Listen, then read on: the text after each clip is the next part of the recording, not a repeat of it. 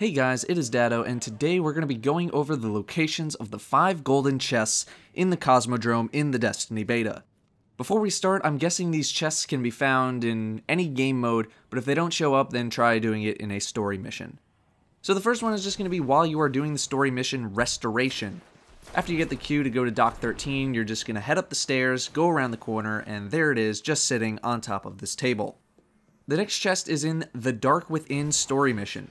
After you defeat the wizard at the very end, you're going to jump on top of these kind of platform things and then jump over to the kind of roof thing here. Run towards the back, and that is where the second chest is. The third chest is on the way to the Forgotten Coast in another story mission. I think it's the War Mind. Anyway, on your way there, you should see a cave off to the left that you have to kind of jump into. Head towards the back, and there's your third chest. The fourth chest is farther into the Forgotten Coast. You're actually going to walk along the coast itself, just like I'm doing. Head all the way towards the back, and the chest will be sitting up on a rock.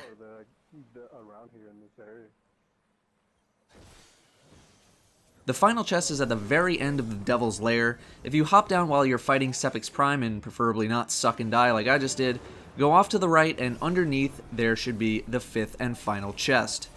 You are rewarded with a green quality 90 armor Sparrow, which is faster than the one that you are given during the story missions. You can buy these at the tower from the shipwright, but they cost around 2,300 glimmer, so if you don't want to spend your money, you can get a free Sparrow by getting all the chests. Obviously, if you want to pick your color or something, you should buy the one that you want, because the one that you get from the chests is random. So there you go guys, all 5 chests. Go get some sick loots.